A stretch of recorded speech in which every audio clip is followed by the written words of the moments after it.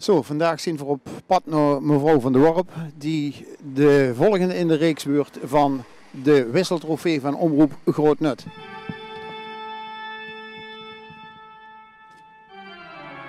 Goedemorgen, hier zijn we dan, hè? Lokale Omroep Groot Nut. En? Van de schrik bekomen? Ja, ik ben een beetje gekomen van de schrik. Mogen we binnenkomen? Ik ben er altijd welkom. Goed zo. En over dat.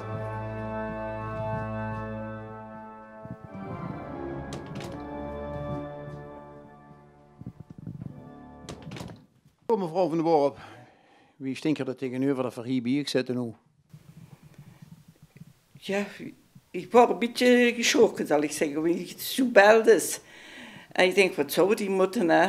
Het hoofd voor mij zeg ik, zag ik toch al niet op de tv. Maar ja, het is toch wel leuk, hè. Het is leuk. Het is zo dat de Wisseltrofee, dat gaat altijd bij lui, die altijd in de lui te werken. En hier zit zo iemand die in de lui te werkt.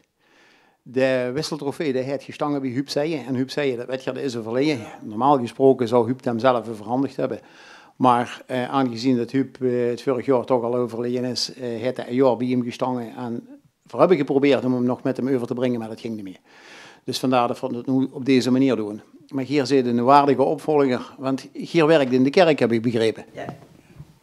Koperpoetsen en de dwalenwasje. De dwalen. Wat zijn dwalen? Want heel veel u weten vaak niet wat dwalen zijn. Dat is de dwaal die je verdaalt al ik. Zeg maar een tafellaken, wat hier op de dus lijkt daar voor altijd. Ja. Hier doet koperpoetsen. Wie lang doet je dat al? Oh, een jaar of 14, 15, denk ik. Wij hebben daarvoor gehoord.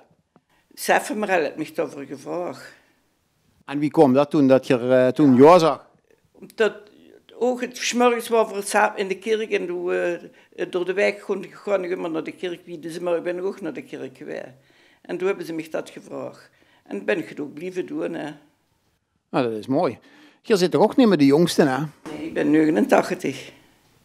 En dat al zoveel jaar volhouden om dat nog altijd te doen? Ja, ik doe het ook graag. En wie lang zit je nog van plan dat door te laten gaan? Tot ik 90 ben en dat is heel goed. Is dat echt waar? Zit je daar nu? Ogen ze geen hebben? Ja, wel, ze vingen wel nu. Je. Ja, meestal lost zich dat vanzelf op, zeggen ze. Maar het is toch prachtig dat je dat zo al jaren doet. En dat allemaal als vrijwilliger, want dat vind ik nog veel leuker. Maar je hebt nog een leuke kunst in huis, heb ik begrepen, in de kerk. Hè? Die hebben af en toe met echt toch wel het leukste versnaperen. Hè? Oh, de koperpoetsen. Ja? Ja, dat is een hele schone middag. Hele schone. Een schone middag, wat doet je dan nog? Ik doe dat wat op de altaar staat en de deksel van de doopvond en de krukken ga ik snijden. En aan het einde? Maak wordt koffie gemaakt en dan krijgen ze allemaal vla of get wat ik bak, krijgen ze dan. Wat ik bak dus, daar zit je dus ook nog mee actief? Daar ben ik toen nog graag. Dus de versnaperingen die komen van mevrouw van de Worp af? Ja. En wanneer ik ben vrij het kapelke poetsen met haar, maar doe ik ook maar de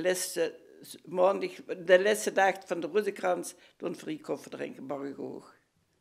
Dus het kapelje niet achter, dat wordt ook nog de rug bijgehouden met Herman van den Berg? Ja, over verschillende jaren.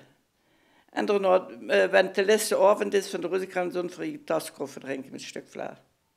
Die moeten toch allemaal goed gezegend zijn met euch hier in de buurt? Allemaal hartstikke leuk. Ik zeg, we moeten het een beetje de oude traditie bijhouden.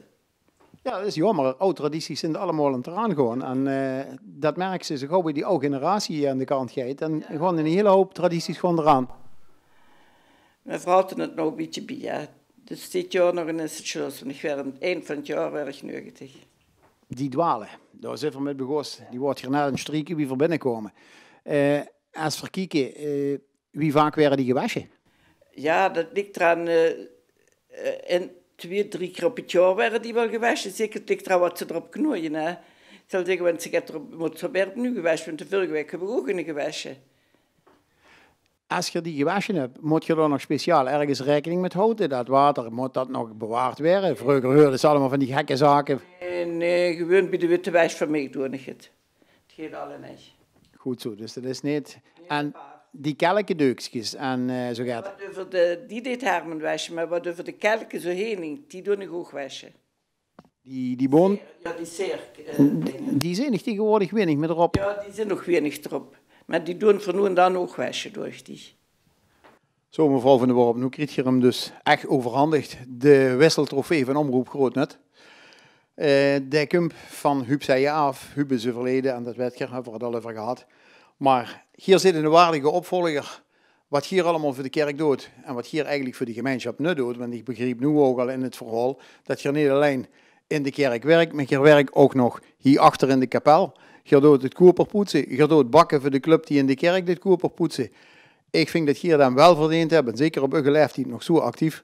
Alleen maar chapeau daarvoor. Dank u wel.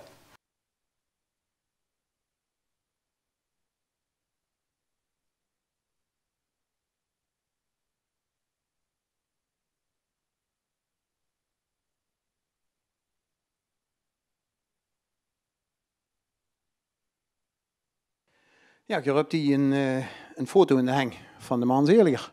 Hoe lang is hij al dood? 22 jaar. 22 jaar, dus je hebt nadat hij gestorven is, niet bij de pakken neergezet. Je hebt in elk geval goed bezig gehouden. Ik ben direct bij de zonnebloem gegaan en bij de sozenbejaarden. Zouden ze me direct voor gevraagd doen. Kijk, nu heb ik alweer twee nieuwe dingen erbij. Ja. En dat heb ik ook maar heel erg gedaan. Tot ik 80 word, dan ben ik goed gezet bij de soos. Kijk, bij de soos, bij de zonnebloem, in de kerk, bij de kapel. Ik vind dat hier meer is verdiend, de Wisseltrofee. Hier ben ik nog goed, hier komt nog regelmatig in de kerk. Hier zit nog een van de oude gedienden, die blijft volhouden.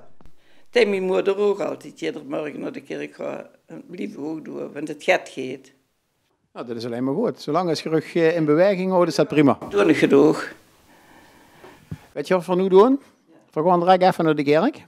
Dan gaan we eens kijken wat er allemaal ligt en wat je allemaal gedaan hebt.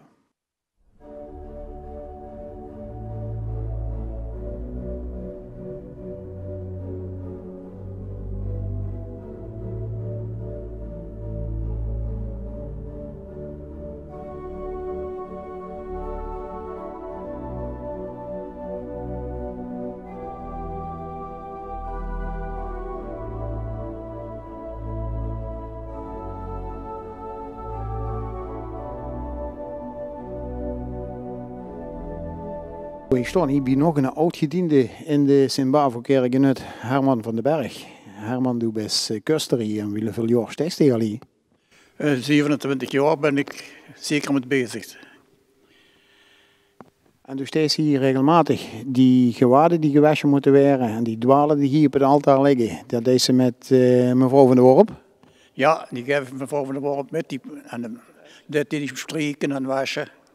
Hoe lang deed hij dat al? Een jaar 15, 20, weinig. Mevrouw van der Worp, hè. Die deed al zo. Zo. Dan zie je hier twee ook al ingewerkt om dat hier dadelijk te vanaf te horen. Oh ja, dus ja, het kan wel blindelings ongeveer. Ja, wie wil dat doen? Dan gaan we eens kijken wie dat gaat lukken.